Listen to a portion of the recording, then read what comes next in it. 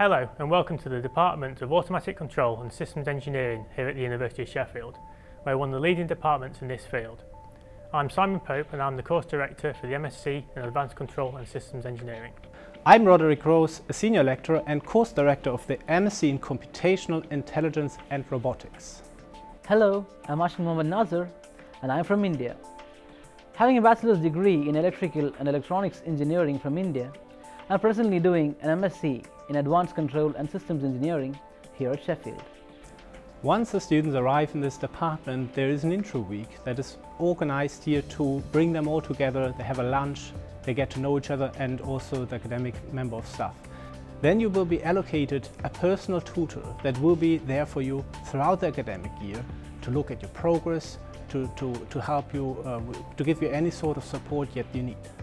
With the wind-up of my bachelor's degree, as far as I was concerned, I had no second thought about what my next plan of action would be, as I had an MSc offer from the University of Sheffield, the only university in Europe with a dedicated department catering to systems engineering, an area I always wanted to specialize in.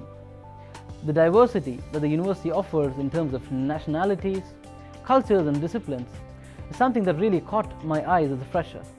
The orientation week and the intro week, with a host of activities catering to newcomers, were great introductory sessions that gave me the perfect opportunity to blend with the life in Sheffield, and more importantly, gave me an opportunity to meet with peers from various disciplines, with all of whom I keep in touch even today, and the moments with them in my memories will always cherish as the fun part of Sheffield.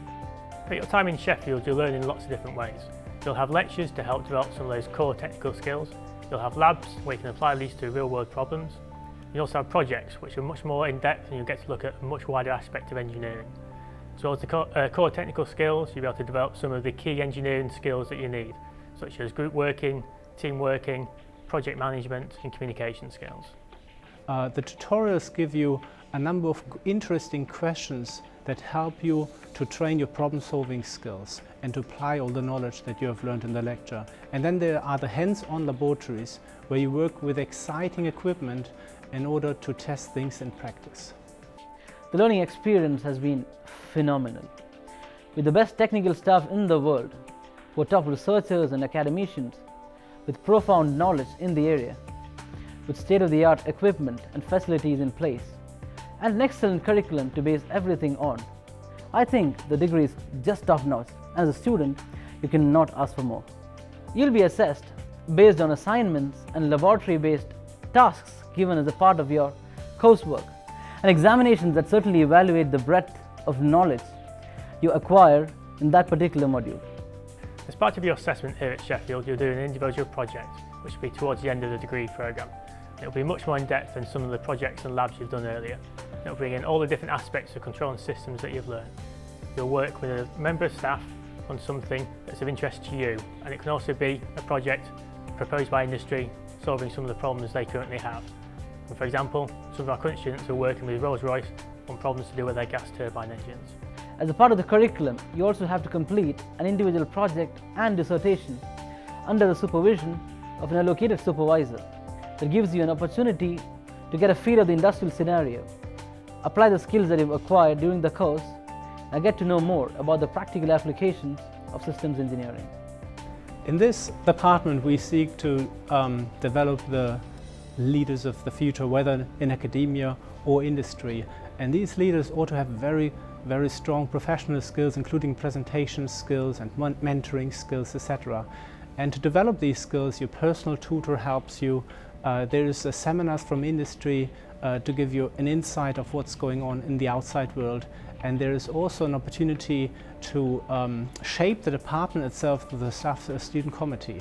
You can also engage in a lot of extracurricular activities, such as the Search and Rescue Robot Competition that is held annually, where students of all degree programs from undergraduate to PhD join to solve some very challenging tasks. Here at Sheffield, we want to develop employable and successful graduates, and one of the ways we do this is through a graduate employees workshop here in the department. During this, we get former alumni and graduate employers to come and talk to our students, give mock interviews and help them develop all the different skills they need to successfully apply for jobs. In the department, we value the opinions of our students. We try and use the students to help develop our courses and improve them further. And one of the ways we do this is through the Staff Student Committee, where we meet regularly with a mixture of staff and students, and we discuss various issues and problems with the courses and help develop and improve them further. The support you get from the department as a student is just outstanding. Every student is allocated a personal tutor who not only keeps a track of your academic and professional development, but also gives you advices on personal matters. Any member of staff is always willing to help you out with any of the queries you have. Apart from the career services activities run by the university, which every student should make use of, the department takes special initiative in running the Graduate Employment Careers Workshop, which gave me a better idea about employers, guidelines on branding yourselves, and about what to expect on the assessment center day, and a lot more tips that have helped me to eventually find a job. The most striking part of the workshop is a perspective from employers about the expectations and a mock interview that all of us really learned from and equally enjoyed. We create graduates that go on to do a wide range of interesting things. Some of our graduates go and work in industry, and a wide range of different industries, such as aerospace through companies such as Rolls-Royce, automotive with companies such as Jaguar Land Rover, and then another huge range of multinational companies such as Unilever and IBM. Alternatively, some of our students go on and study for a PhD, and eventually they become world leaders in a particular field. And some have even stayed on in the department and are now academics. Once you have finished your degree, you become part of the Sheffield alumni, and as such, the university and also the department will stay in touch with you. And this could be via LinkedIn, via email and many other ways. And we are very keen also to take your opinion on board. When you have left, for example, you're in industry, you could maybe join our Industrial Advisory Committee, visit Sheffield from time to time and tell us how you have progressed in your career. A fair share of my course mates, including me, are already sorted with regards to getting jobs. I got into Arab with their Intelligent Transport Systems team to be based in Solihull. Also, I am looking forward to associate with the department in the future, both with projects that Arab does in conjunction with the department, and perhaps even serve on the Industrial Advisory Board as an ACSE alumni to provide an employer's perspective that can further aid the department in enhancing the employability of our students. Thank you for watching, and hopefully we'll see you in the new academic year